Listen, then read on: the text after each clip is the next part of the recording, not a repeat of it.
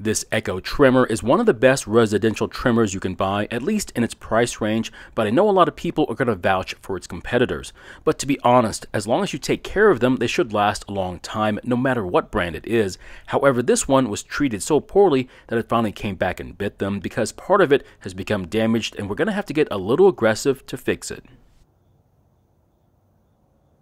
In today's video, we look at this Echo trimmer and the problem is that it won't start, and the reason is rather strange to say the least, but we're getting ahead of ourselves here. Now, looks can be deceiving, and this one is doing a great job of fooling most people if you didn't know what you were looking for.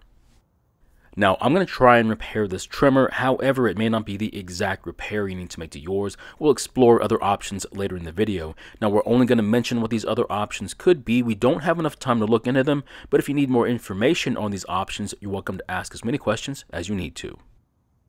The first thing I want to do is look around the trimmer and see if I can see anything wrong with it. However, like usual, I don't see anything that would point to any issues it could be having. The only problem is that it's dirty, which is a good thing because it means it was being used up until this point.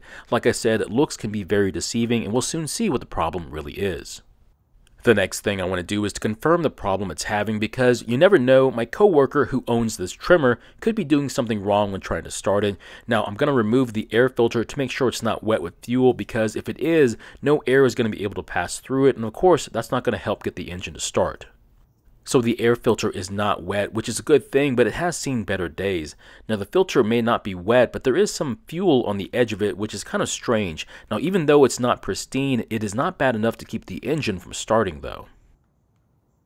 So here's where everything gets a little bit more interesting. When trying to move the choke lever, I soon realized that there's something keeping it from working, and with the air filter out of the air box, it's pretty easy to see what that is. The choke flap looks to be hitting the metal plate the cover attaches to. I don't think I've ever seen this problem before, and if I have, I wasn't paying too much attention to it, probably because it wasn't bad enough to get in the way. Now, I don't know how it got this way, but I do have a theory about what could have happened to it. However, that won't make any difference unless this trimmer is able to run. So the first thing I need to do is confirm that it will at least start and run for a few seconds after I prime the engine.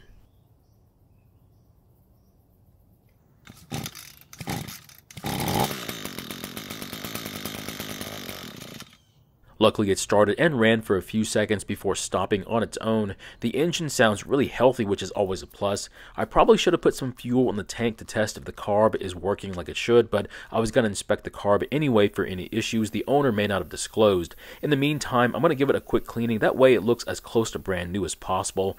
Now, this is not my trimmer. It belongs to a coworker, but I do want to make a good impression when I give it back to them. If you've seen my videos before, you'll know that I typically clean the stuff I work on because I want to keep my hands clean while I film, and ultimately it helps with the sale as well if I choose to go that route. So why clean them if they belong to other people? The reason is simple. The people who ask me to work on the stuff will not only get a working tool back, but will also get a fairly clean one back as well. That's to show them how much I appreciate the opportunity because without them, I wouldn't have stuff to film.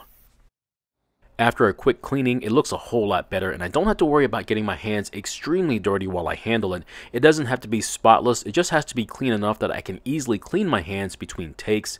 I hate to say it, but sometimes my friends and coworkers don't realize how much better their stuff looks when I give it back to them. It's okay though, and it makes total sense. If they didn't realize their lack of maintenance is what got their machine broken in the first place, then why would they notice their mower or blower or trimmer looks 10 times better than before? It's just par for the course.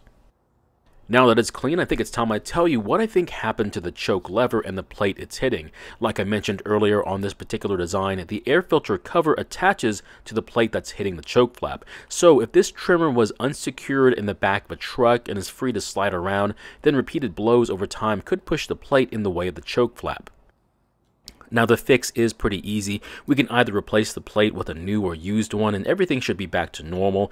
The other option would be to try and bend the plate back to its original shape. Now it just so happens that I have a parts trimmer available, but there's a problem. I really want to get this one back up and running, so I don't want to take its plate. I'm also too much of a cheapskate to buy a new one, so that only leaves us with one choice, and that's to use my favorite tool in my bag, my hammer. What I intend on doing is taking off the plate and then hitting it to try and reshape it. Now this is apparently a bit easier said than done because it turns out this plate is not made out of soft metal. Now I wanted to use this piece of wood to keep from damaging it, but it was absorbing too much of the energy I was putting into it. I then tried again on the concrete, but I soon realized the wood was the issue. However, once I decided to use a massive piece of metal to hit against, the plate gave up pretty easily, but unfortunately it did get bent out of shape. Not a problem, I'm just going to pry on it a little bit and bend it back to shape the best I can. It doesn't have to be perfect, just good enough. Now this was a lot harder to do because the metal is really sturdy and there wasn't much to grab a hold of. So after a couple of minutes of wrestling with it, this is the best I could do. The front part is the most important part because it needs to be flat, and even though the back still looks a bit bent up, as long as the choke flap can get past it, I think it'll be just fine. Now before I put the plate back on, I'm going to quickly replace the fuel lines, and the reason is because they've gotten a bit smaller, which is causing a leak at the grommet.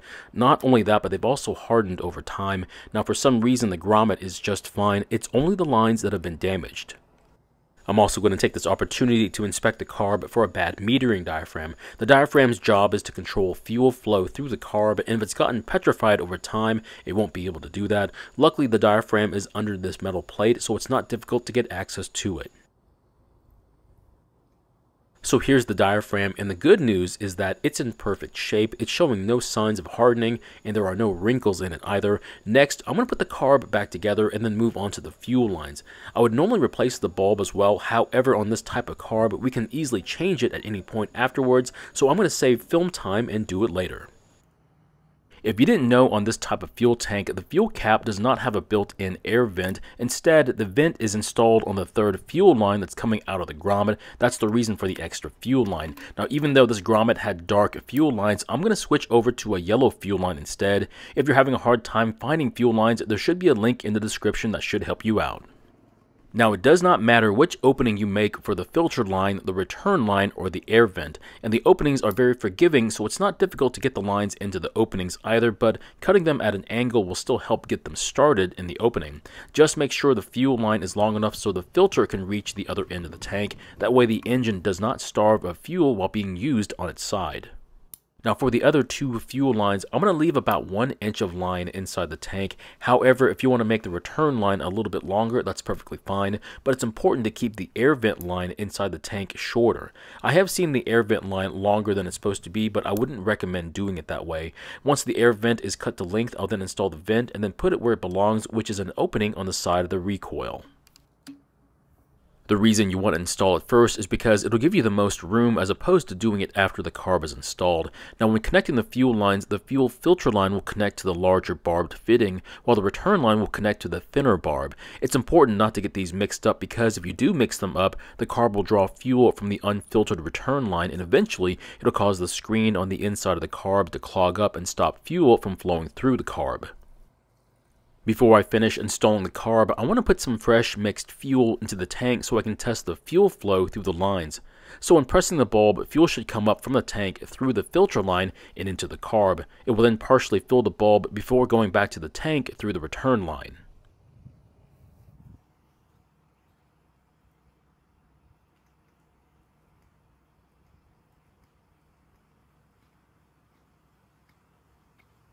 As you can see, the fuel is flowing through the lines like we're supposed to. Now, if the fuel comes up the return line first instead of the filter line, you have the lines reversed. If you don't see any fuel coming up from the tank, it means you either have a carb issue or your fuel filter is clogged. Since ours is doing what it's supposed to do, we'll finish installing the carb and then check to make sure the choke is working like it should. Luckily, the hammer method seems to have worked, which means we can try and start it. But first, I want to check one more important thing. So I want to check the spark arrestor screen, which sits in the muffler's outlet. I want to check and make sure it's not clogged with carbon. The reason I need to check it is because if it is clogged, it means the engine will have a difficult time breathing, especially at full speed. But as you we can see right through it without any issues, so there's nothing wrong with it. So we shouldn't have any issues with this trimmer when using it at full speed, and we can reinstall it. Now if it was clogged, we'd have to clean it with either fire or carb cleaner and then reinstall it. Now after getting the air filter back into place, I think it's finally time we try and start it. Hopefully we don't have any surprises.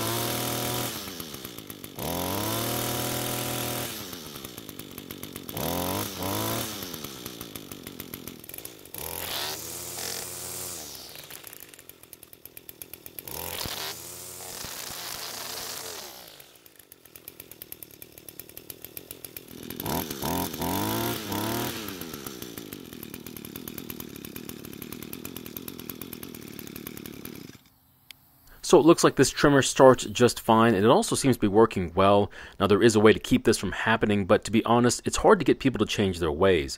When I gave this back to my coworker, they literally threw it in the back of their truck. I guess I'll be doing this repair again in a year or two. Another option as to why the choke wasn't working would be a broken flap. If that was the case, I'm not sure if they sell just the flap or lever, but if they don't, we'd have to buy a new air filter base instead. So in the end, we got this trimmer's choke working again, confirmed the metering diaphragm was in great shape, and also replaced the fuel lines. This trimmer should be good for another few years unless something tragic happens again. So my question is, would you have tried to fix the metal plate like I did, or would you have just bought a new one instead? I'm always good to try and use my hammer, but if that didn't work or I mangled it even more, only then would I buy a new one.